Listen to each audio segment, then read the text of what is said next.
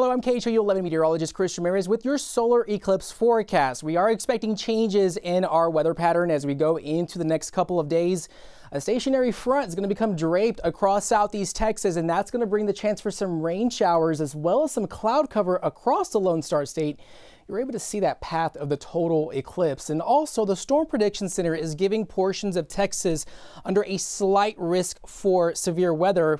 Portions from Houston to Huntsville under that level 2 out of 5. So definitely something to keep an eye on as we go into Monday.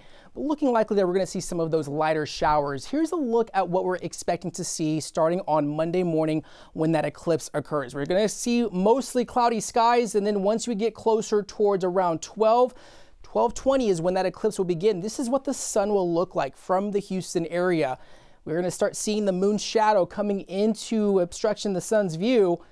We're still going to see cloud cover, but that maximum eclipse is going to be occurring at 1:40 in the afternoon, and see how much sunlight is coming in. So even though we're going to be dealing with cloudy skies and we're going to still see some isolated showers, we very well could see changes in the amount of daylight that we see, even though we're going to be dealing with some overcast conditions. And then once we get closer towards 2:30, 3 o'clock, the moon shadow will be making its way out of the sun's view, and then the eclipse will finally be ending at 3 p.m. and then things will be back to normal. We're still going to be cloudy. Isolated showers are expected, but for other cities, still looking likely that we're going to see mostly obstructed view of clouds and rain, especially in the Austin area, San Antonio, Waco dealing with some of that cloud cover. And then as we get closer towards northeast Texas, even portions of Arkansas and Missouri, recent weather models are showing that we very well could see some clearing, especially in and around Indiana, Ohio. So folks in Muncie, Jefferson, Union City, Ohio, could see some of impacts of this eclipse as they are in the path of totality.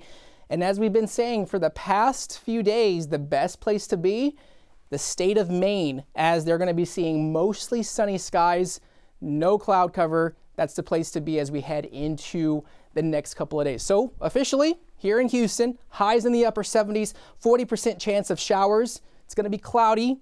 Winds out of the southwest at 10 to 15 miles an hour, but just because you see this rain chance and that cloud cover, we very well could see changes in the amount of daylight that we see as we get closer towards that maximum eclipse, which is going to be around 1:40. So 7-day forecast, temperatures in the 80s. We're going to be a little bit on the cooler side, all thanks to that rain and cloud cover for Monday, and also that increasing severe weather threat is going to be in store for Tuesday and Wednesday. So next week looking like a typical spring week here across Texas and across southeast Texas.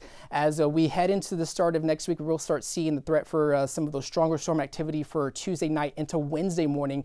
And then eventually the sun will return by Thursday, Friday, and then we will see those highs a little on the cooler side with overnight lows in the 50s, highs in the lower 80s.